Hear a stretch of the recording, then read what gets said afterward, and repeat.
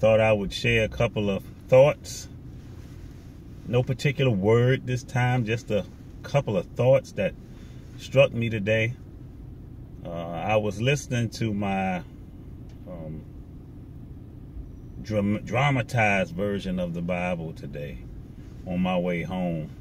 I was listening to the book of Mark, and I oftentimes listen to Mark and Luke and John and Acts, because I'm studying the way Jesus and the disciples handled the ministry opportunities, the miracles, the healings, the casting out of demons. I'm looking at things like what made them come out, and what situation contributed to them being in that condition in the first place. So I'm just doing, I'm doing research. I call it opposition research, because the enemy, he is my opposition, and we are at war. And I'm doing my opposition research. I'm trying to figure out his strategy. And the word, scripture tells us that the Bible tells us that the scriptures are good for doctrine, reproof, instruction in righteousness, and I can't even remember the last one, but y'all get the point. But as I'm listening to Jesus doing all these wonderful miracles, something occurs to me.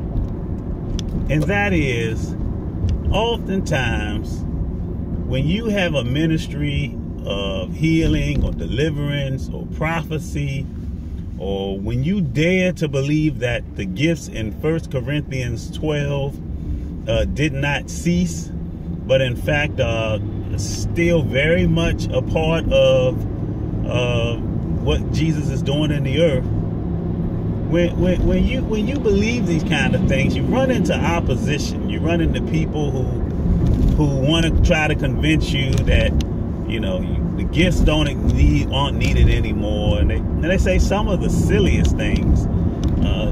When it comes to healing, people try to challenge the validity of healing by saying we have doctors now. And I just think that is the absolute craziest thing in the world, because while we have doctors are not known for healing. They're not known for fixing the situation. And in this particular time period, a lot of doctors have taken the approach of prescribing medication to such a degree we have an opioid problem from the overprescription of medication, because that has become the norm. Any problem we have, there is something that we can take for it. Now, medication is a wonderful thing. Doctors are a wonderful thing. Jesus does not denounce, doctors. A lot of people have come to believe that medicine is door openers for demons because of the side effects, which really side effects are demons responding to being attacked in some cases. But some of those things, you have suicidal thoughts, and all you're trying to do is get a skin rash. That's because there's something there that perceives your medication as an attack. I believe it is a medication is a good thing, and we should use medication. And doctors are good things, because if we look at the woman with the issue of blood, the doctors kept her alive long enough to be healed. Because this was the second time Jesus had come. Why didn't she come the first time? Maybe her faith wasn't ready. Maybe she hadn't become desperate enough. Maybe she wasn't tired enough. And so maybe she had become really tired by the time Jesus came, exhausted all of her money, the Bible says, spent up everything trying to get the problem resolved. And the doctors kept her alive, but they couldn't get her healed. And so Jesus comes along. So doctors have value. Medicine has value. Oftentimes, doctors and medicine help us to live with a condition.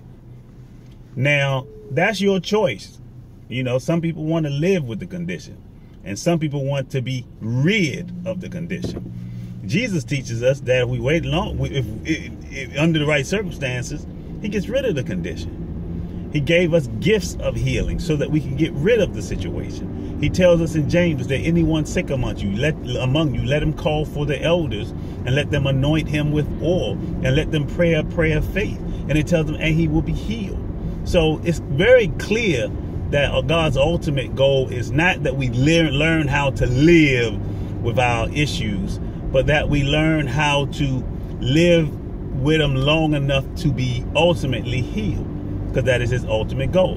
But there are a lot of people who just don't believe that healing is necessary. They don't believe healing is necessary. They don't believe it's for today. And again, they use these stupid things. They like to say that we have doctors now, and we have psychiatrists now. But none of those things deal with the issues, other issues such as demons. What do we do with demons? The demons disappear because we got medicine? The demons disappear because we got more knowledge? Absolutely not. Absolutely not. They are still around, still present, and people are still being tormented. And if you listen to me any amount of times, I've proven to you over and over and over and over again in the scriptures that a lot of times they're found in the tormenting diseases that we are dealing with. Tormenting diseases, tormenting addictions, anything that is involving torment and things whereby you cannot gain control of your life. That's because they are involved in some way. So a lot of times when you believe these things, people choose to want to believe that somehow you are operating in some level of heresy, or you have misinterpreted scriptures somehow. I mean, they just go into all kinds of things. If you believe in prophecy, people like to, you know, say all kind of foolish things. It's just all kind of foolishness. You don't need the Bible, and God, we got the Bible now. So, you know, God is not speaking anymore. We don't need prophecy, which I think is absolutely ludicrous, because number one, the majority of things that God said were not doctrinal. The doctrinal things that's laid out doctrine, that laid out how we live and how we do things, those things were provided to Moses in the law. So Moses was one of the few people who got doctrine. But the majority of the things that moments in the Bible when God spoke, was God speaking to regular old personal issues that we deal with every day. He spoke to Ahab and Jehoshaphat when they weren't sure if they should go to war or not, and if they would lose the war. He spoke to Philip to tell Philip, hey, I want you to go to that chariot.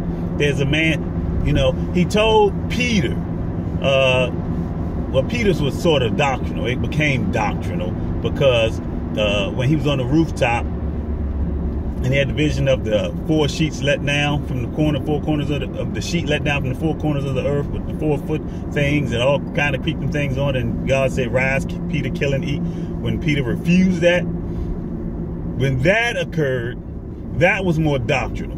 That was God speaking in a doctrinal way. It was going to set the course of doctrine, open up the gospel to allow Jewish people to interact with Gentiles, which was previously not done, which is why in the next chapter, over chapter 11, Peter gets in a bit of a squabble, because when he comes to the other disciples and they have heard that he'd been in the house of a Gentile, they was ready to string him up.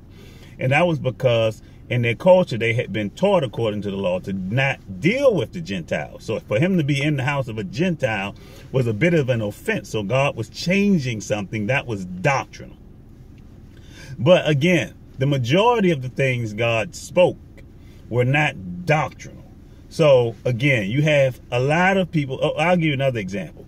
When Abraham comes to town, and he's on his way, moving through, going where God told him to go, he becomes afraid when he comes to a certain place, because he feels like his wife is so beautiful that she's going to be taken by the king and his life is going to be taken. So he says, look, I want you to say you're my sister. And just as he suspected, they thought that she was beautiful and they took her to be wife. And the whole time she said, this is my sister. And he never said anything about the fact that it was the man's wife. Abimelech, however, was a bit of a righteous king. And because of that, God intervened and said to him, you're a dead man. And pretty much was saying, you're a dead man if you sleep with this man's wife. And he said this was his sister. And so God said, I know. That's why I kept you from sleeping with her, that I might not have to kill you. And so that was not doctrinal. We might use it for doctrine teaching, for teaching or instruction in righteousness. But that is not doctrine. God is not speaking to give him doctrine. God is trying to save his life and give him correction and give him reveal to him that the way he's going is not the way that he needs to go. So we have these various groups of people who like to argue with those of us who believe that God still heals and God still speaks and God is still casting out demons. They always have these imbalanced scriptural interpretations that are oftentimes wrong. They make the most silliest statements. And this is the ultimate. I'm listening to this. So I'm listening to my Bible on tape, and I'm listening to Jesus going through healing and doing miracles. And I'm watching this, and it occurs to me that the signs and wonders are confirming Jesus. So much so that when they challenge him one time, he says, go, John says, they send John the Baptist. John the Baptist sends somebody to Jesus and say, are you the one? And he says, tell him that the blind are healed, the lame are walking. He says, tell him that all these great miracles will happen. The miracles themselves point to Jesus. So Jesus uses the miracles to point to himself. Then we go to the book of Acts. The book of Acts, the disciples use the miracles to point to Jesus, to validate him as the Christ. So the disciples understand that the miracles are there to validate Jesus as Christ. Jesus used the miracles to heal the sick and also to validate that he was Christ. So why having such a very clear and distinct pattern from the founder of our faith, the immediate development, the early developers or founding fathers of the faith, although we like to call the founding fathers them guys in the early church fathers, we like them guys from the Catholic Church, but them ain't the guys who establish our faith. The guys who establish our faith are the ones that Jesus gave the charge to. They are the founding fathers. So if the founding fathers understood this, Jesus understood this, why don't we understand that? Why are we still trying to figure out something that we have such clear evidence of? It's a very clear pattern. Jesus starts it off, the disciples pick up the ball where he left off, and then here we come. We come along, we don't need miracles, we don't need signs, we don't need gifts, we don't need anything. And we are so convinced that we're right. How are you right if Jesus is doing something different than what you are? If he preached with signs following and disciples preach with signs following, then what's wrong with you? So yes, I'm on my soapbox today, and I'm going to challenge us. I'm going to challenge us to revisit these issues.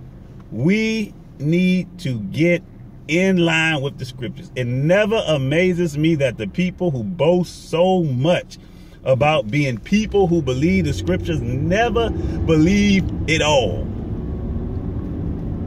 They don't believe that God is speaking anymore, though they have no scriptural proof. They got some scriptures they use, but those scriptures are not valid. And I'm working on a book right now so that we can resolve this issue.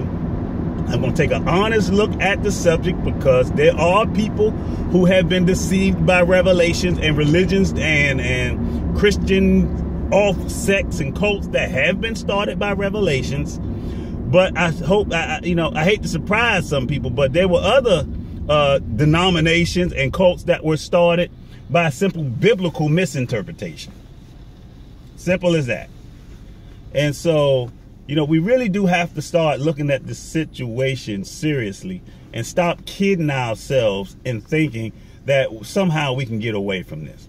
I'm going to keep preaching the voice of God. I'm going to keep preaching the gifts of the Spirit. I'm going to keep nagging us. I'm going to be like a nagging voice in your ear. I'm going to keep preaching that Jesus is still a healer, and he's still speaking. He's still speaking prophetically. He's still speaking to your needs. He still will tell you what's happening with your children.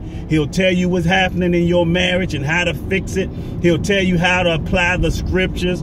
He'll tell you how to do the things that you need done. He will heal your body. He will cast out demons and show you things in visions and dreams. That's just the truth. So people who, you know, again, hop on how they believe these things can never justify these things in the scriptures and want to argue with those of us that can. But I'm going to leave it right here, because the reality is I have the scriptures on my side. I can argue them with anybody, and with great ease, might I add. Great ease. Wouldn't even be a challenge. I can argue them with ease, because you cannot argue with things that are true. And the Bible lays out such a clear pattern for us that Jesus had a ministry of signs and wonders that validated who he was. He passed that responsibility off to the disciples. We were supposed to pick up the baton, and we dropped it. It's time to pick up your baton again. Get yourself in a class. Look at some videos. Learn about healing. Learn about the gifts. Go to 1 Corinthians 12. It's amazing to me that I know Christians who know the Bible back and forth, but ain't never read 1 Corinthians 12. That's amazing to me. But I have met plenty of them who've never heard of the gifts. Never heard of the gifts. So I'm challenging you. Study 1 Corinthians 12. Become familiar with 1 Corinthians 12. Study the gifts of the Spirit. Get in some classes, get some courses, get some CDs, books, whatever you got to do, and learn about the gifts, how to operate in the gifts. They are good today. They are valid today. And don't let anybody tell you any different.